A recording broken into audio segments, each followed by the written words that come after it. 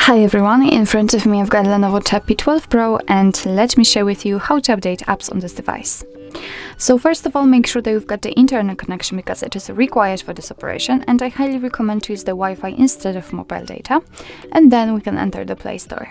Of course, if you are not logged in, you will have to do it, and after that just tap on this circle in the right upper corner, which is simply your account. Now let's tap on My Apps and Games, and as you can see, we've been immediately transferred to the section with all updates pending. Here we've got this list.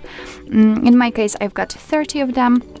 So of course, if you want to, you can update all of those apps just by tapping on Update All. But if you want to, you can update all of them one by one, of course manually, or simply 2 or 3.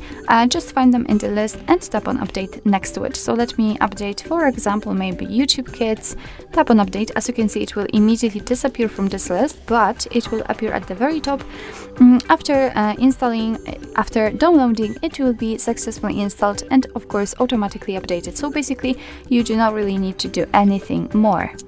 So actually, this is it. This is how to update apps in your LENOVO Tab P12 Pro. Thank you so much for watching. I hope that this video was helpful, and if it was, please hit the subscribe button and leave the thumbs up.